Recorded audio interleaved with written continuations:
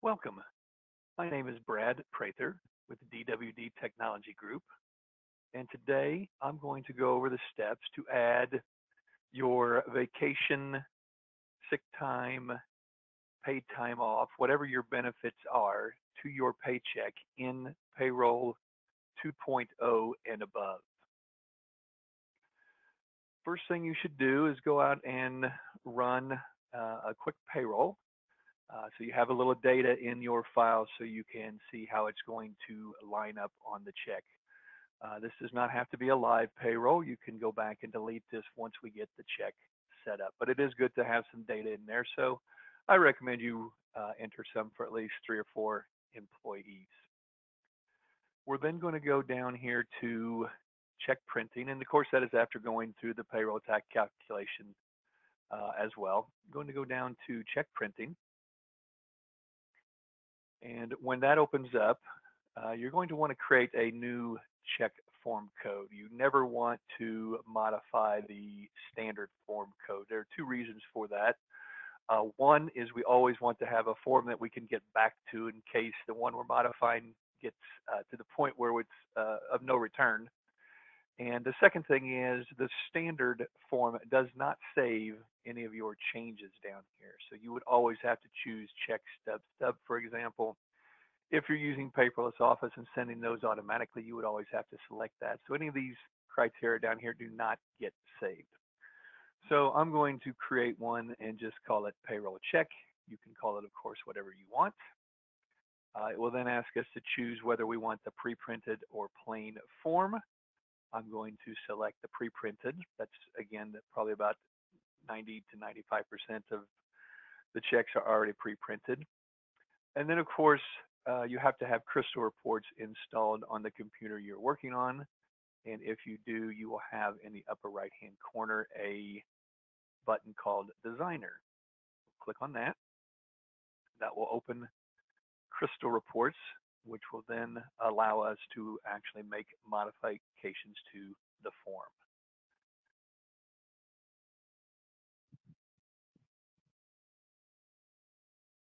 And so it appears that the Crystal Reports is a little bit slow on my laptop, but it will open up here.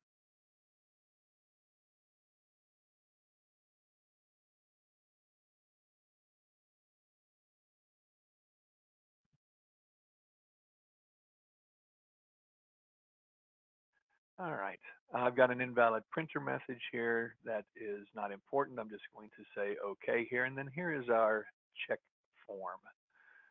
The 2.0 check is slightly different. We've now got some group footers here that make it space between the checks as well as between the stubs. The first thing we're going to do is we are going to expand this group footer 2A here, is where we are printing all of our totals. You can see my gross earnings, my net earnings, deductions year to date. I'm going to put my cursor here till it changes to the double arrows. I'm going to make that a little bit bigger so I can have some room here. And this is where I'm going to drop this information. I'm going to go over to my Field Explorer into the database fields and expand the check printing work table, which is the table that's being used to generate the check. I'm going to scroll down here, and I will find down here about 2/3 of the way down, I will find my information for my benefits. And you'll notice here, they're actually going to be called time off 1, 2, and 3. So in payroll 2.0 here, you select what you want those benefits to be. I'm going to just add one of them here. You can certainly add all of them. I'll show you how to add the one, and it would be the same thing for the others. I'm going to choose this time off 1. In my particular case is vacation. So I'm going to grab that. I'm going to drag that out here. I'm going to do a little bit of cleanup here. My font size here is an Arial 8. This came out with an Arial 10, so I'm going to make that one just slightly smaller. Make it a little bit bigger here. This is going to show me the hours accrued for this particular check. I will go up here into the insert, and I'm going to put in a text object. Draw a little box out here and type in vacation accrued. Again, I'm going to make that my Arial 8. Okay. What I'm going to do here then is I'm going to go off here and go over here, and I'm going to now drag out the accrued hours. That will show me then the total accrued. Again, make that smaller. Then what I like to do here is if I simply do a right mouse click and copy, I can then paste this text box that I've already created. And now by double clicking, I can just modify that. We'll call that total vacation accrued. So I'll move this over here a little bit, make that a little bit bigger. Okay, we've got used, annual limit, available. So what I'll do is I'll drag out the used. Again, I'm making that a little bit smaller. Do a copy and a paste. And if I double click, I can do vacation used.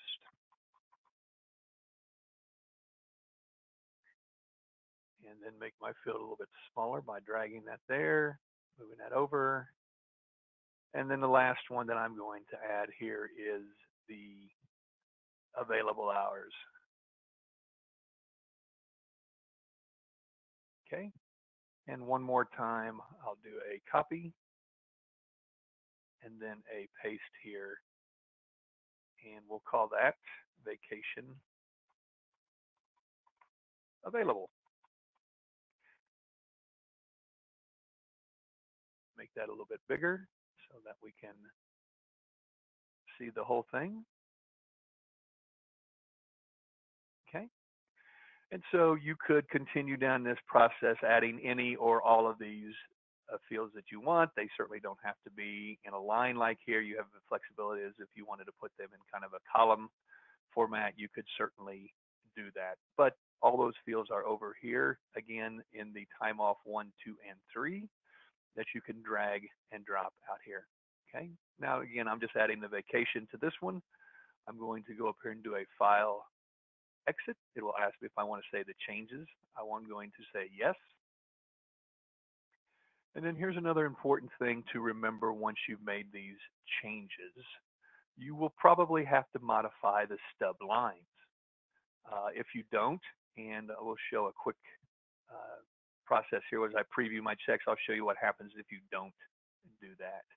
So I've got a check stub. Stub is my format. I've already got my data out there. I'm going to go ahead and preview these checks. You'll get a message that this preview will not allow you to update from the system, and that's fine. I'm just trying to get data onto a form here to make sure that it's getting on there to see what it looks like. And so when I expand this and I scroll down here, you'll now notice that I've got my vacation accrued, and there's what was accrued for this payroll. There's the total, which includes what was previously accrued plus this accrual. There's what's used, and there's what's available. However, if we try to go to the second page here, you'll notice that the bottom of the second stub kind of bled over into the next page. And if I keep scrolling through here, you'll notice that that's happening. So once I have expanded that group footer, I really need to go back here and change my stub lines. And this is kind of a trial and error. You can certainly go down by one stub line, preview it again, see if that works. I know that the 2 stub lines will work. You get a message to verify that. Now if I go back to my preview, I should see that now all my checks show up on one page, and I can verify that by scrolling through here. So again, there's my vacation accrued, used, and now if I go to the next page, you can see that everything is on one page. Okay, and that's what you need to do to add your benefits, that being your time off 1, 2, and 3 to the checks in Payroll 2.0. Thank you very much for watching this video, and please check out some of the other videos that we have in our library. Thank you very much and have a great day.